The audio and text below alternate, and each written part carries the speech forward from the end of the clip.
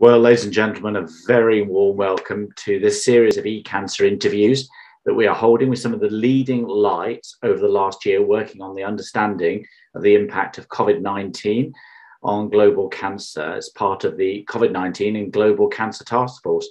I'm Richard Sullivan from King's College London. I'm also the chair of the e-cancer trustees. And I'm absolutely delighted to introduce today our guest, who's James Glasbey, who's a National Institute for Health Research, doctoral research fellow in global surgery. He's a surgeon himself. He's based in the UK, in Birmingham, and he's also the co-lead of the COVID Surge Cancer Project. So James, a very warm welcome to eCancer. Delighted to have you here to talk about an incredibly important publication that you were one of the co-leads on. It was published in the Lancet Oncology on the 5th of October this year, and it was called The Effect of COVID-19 Pandemic Lockdowns on Planned Cancer Surgery for 15 tumour types in 61 countries. An absolutely extraordinary project. But James, before we start going into the details of what you found in that publication, maybe we can just take a step back and maybe you can briefly explain to the listeners the origins of the COVID surgery project. What did you do with it? What have you done with it, and who's been involved? Of course. So firstly, it's an honour to be here. It really is, with your eCancer audience today. So about 8 years ago now, actually, we started something called the Global Surge Collaborative, and it was a response by frontline surgeons and critical care doctors and anaesthetists around the world that were looking to put together data about their patients they saw in practice to make bigger messages than things they could achieve alone. And so what we've done over that time is to look at high priority topics in surgical care, so death after surgery, cancer surgery, surgical wound infection, and to design observational studies and to create data and move those into randomized trials to support patient care around the world. So when the pandemic emerged in March 2020, we had an urgent request from our community to do something in response to the unsolved questions around surgery, surgical oncology, and COVID-19. And that started with the safety of surgery and the risks of infection for patients, the effectiveness of some of the measures to prevent infections, such as cold sites or COVID-19 free surgical pathways, and doing routine swab testing before operations. And in parallel, we really wanted to understand what the impact of delays or cancellations of surgery would be to patients with time critical conditions such as cancer. So that was the COVID Surge Cancer Project, which we're talking about today, and I'm excited to go into it with more depth with you. Fantastic. So tell us really at the very highest level, what were the major findings from this particular study that you published in the Lancet Oncology? So we looked at the association between the stringency of government measures in response to local surges in SARS-CoV-2 infection rates and the rate of non-operation for patients that were promised a curative cancer operation by the multidisciplinary team or the equivalent in an international setting. And what we found, according to three categories, we had a light restrictions group where things were pretty much business as normal, a full lockdown group where there was a huge amount of stringent measures in place, and then a sort of middle moderate lockdowns group.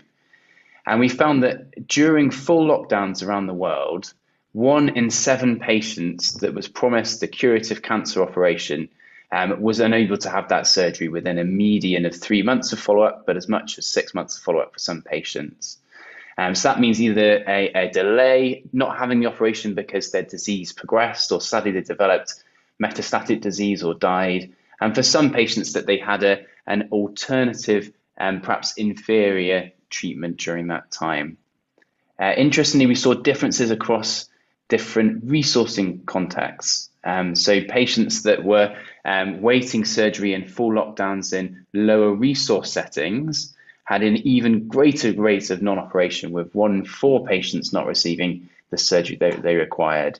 So we think some stark findings for policy and practice as we look towards the pandemic recovery period.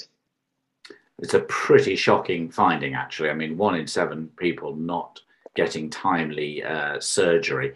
I guess the question, I would like to place to you now, I mean, so there's an enormous amount of detail in this particular paper. Thoroughly encourage people to read it. Is what are your key messages to policymakers arising from this work, James?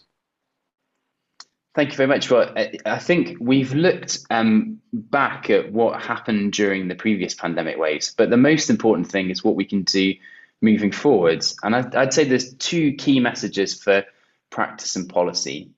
The first one is related to lockdowns themselves and some of the collateral impacts of stringent government measures when governments are looking to perhaps extend or reintroduce lockdowns. And I think it's important to say we are not in any way anti-lockdown. It is a critical measure at reducing population level transmission of SARS-CoV-2.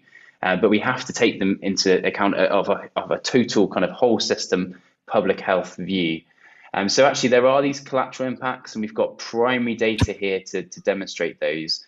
So they should be considered as part of the decision-making process when it comes to extending or reintroducing lockdowns in the future.